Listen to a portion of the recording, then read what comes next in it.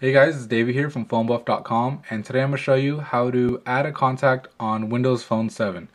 So the first thing you're going to want to do is scroll over to your main application list, and from here you're going to find the People app.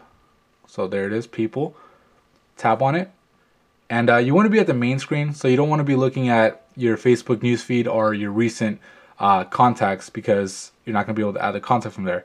But from this main screen where you have a list of all your contacts, you're going to want to hit the little plus sign or plus icon at the very bottom, and you can select whether to create a new contact or a new group.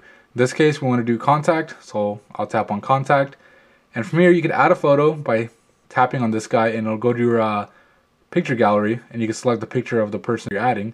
And to add the name, just hit the little plus sign, you type in their name, hit the little save icon right here, this little floppy disk, and same thing with the phone number. And you kind of see, you can just kind of go along as you want if you want to add another phone number, email, etc. And once you're done adding this adding all the details for this contact, just hit the little save icon again, and that's it. This person is now in your contact book. That's it for me. This is Dave from phonebuff.com. Thank you for watching the video, and don't forget to visit phonebuff.com for more cell phone news, reviews, and how-tos. Thank you.